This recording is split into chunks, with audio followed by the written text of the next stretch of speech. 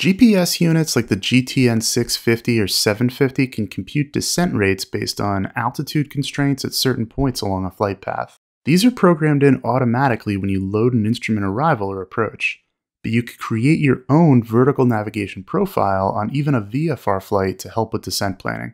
Here we're planning a flight across Long Island from Montauk to Farmingdale. We'll start by setting up our flight plan.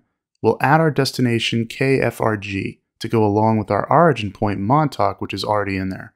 We'd like to plan a descent that gets us to pattern altitude 2 miles before reaching the airport, so we tap the altitude box and tap the blank altitude. Let's use AGL and set 1,000 feet and tap enter. Now let's tap the along track box and set it to 2 miles before, then tap save.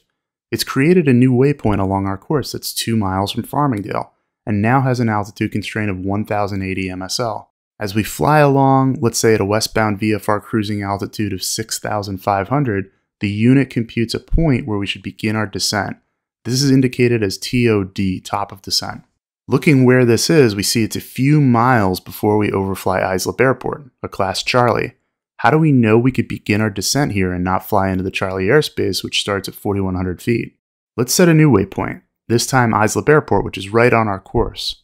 We tap that waypoint we created 2 miles before Farmingdale, tap Insert Before, and enter KISP. Now tap that altitude box. We're going to set the top of the Class Charlie airspace, 4,100 feet. And the constraint is we need to be at or above this altitude, but it's not enough to maintain this at Islip. We have to hold it through the end of the lateral limits of the Class Charlie, which is about 9 miles from the field. So we set the along track as 9 miles after. This creates a new waypoint after Islip now. When we remove the constraint from the Islip waypoint, it'll use our current altitude of 6,500. We now have a top of descent computed after the field, instead of before it where it was earlier. This will ensure that if we wait till here to start coming down, we won't fall into the Charlie airspace. Descents are calculated using a standard 3-degree glide path. We could see this if we go into the flight plan and tap Menu, then VNAV.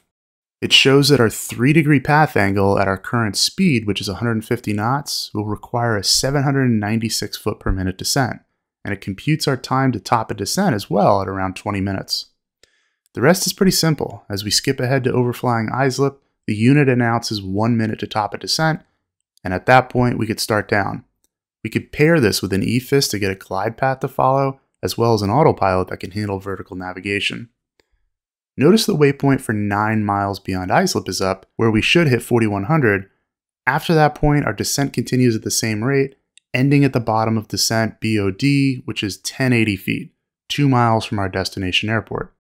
Try it out a few times with a simulator until you're comfortable using it in flight.